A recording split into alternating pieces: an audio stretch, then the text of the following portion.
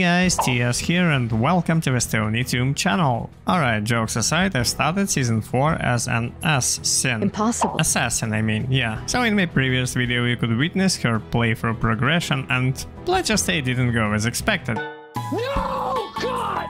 So today we are sincerely hoping to redeem ourselves with these 200 Stony tomb runs. It also happens to be the first run I've ran after I leveled. Heck, I even leveled quite a handful of times inside this tomb run. Yeah, so I thought I had my gear before starting the run clipped somewhere, but it turns out I did not. So basically I was just over level 60 and I had just over 100 magic find. Right, so let's go. Our first notable thing comes at run 21, it's a white monarch base, which after introducing it to Larzac and 4 halls, made a home for this 30 FCR spirit. Let's hope it can set us up for some high rune success. Run 25 gives us a gold wrap with 78 gold find. Got an Arcane's Valor, which rolled +2 to skills, and some of you guys have seen me utilize it on my livestream versus cows. No. Whoa! Can you believe this? 10 poison res and 20 life. Now that's a nice small charm. I only wish it had one more poison res.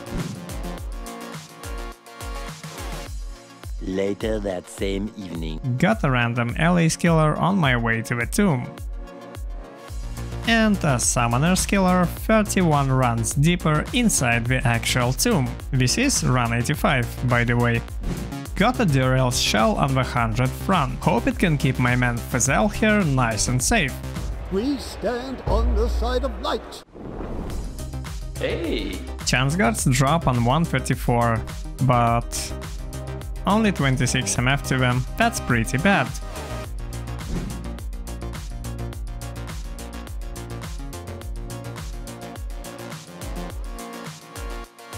Griswold's set helm. A Corona just has to be green when I drop it, right? However, sometimes farming actually pays off. I mean, look at that small charm. Son, where'd you find this? LM, not too high of a rune, but I guess we can still make use of it.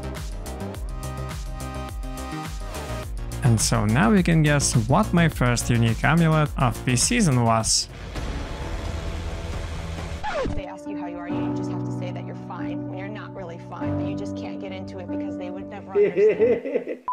If you had to identify the worst possible enemy in the tomb that you could face on a given build, this would have to be it. I mean, spectral hit, fire enchanted, stone skin, physical immune for my merc not to be able to deal with it, on top of just being an annoying bug that shits lightning. I took my sweet time dealing with Puke Mole the Mad. Who comes up with all those names? Anyway, thank you all for watching and I hope to see you again. It will also help if you subscribed, I mean, it's a thing on YouTube, so why not? One eternity later.